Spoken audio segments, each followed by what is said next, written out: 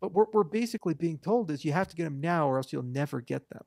And I say, okay, well, I look at these roadmap competitors, the roadmaps of the competitors. I see nothing there that's capturing the future.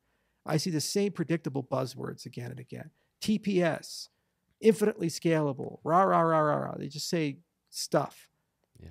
And then I see the protocol design, and I know they're going to have to rewrite the protocols like Ethereum has to, which means that the minute they admit that, they're going to go down the same road Ethereum's gone down, only they have less money and less time to do it, and not the same network effect to do it.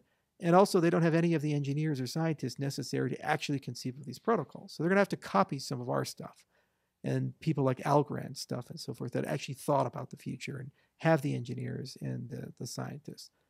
So how am I in a bad position if that's the case? You can disagree with it, okay, but then you have to honestly tell me it's like, well, what is their strategy then? How are they going to get there and so forth? And they usually don't. They just talk about token price or performance or some vanity partnership with some, or they put their logo on a Formula One car, or they put their logo on a stadium or something, or subway car. Oh, look how smart we are. We paid a bunch of money to get some people to look at this, or we're running commercials with Matt Damon. We're getting it done.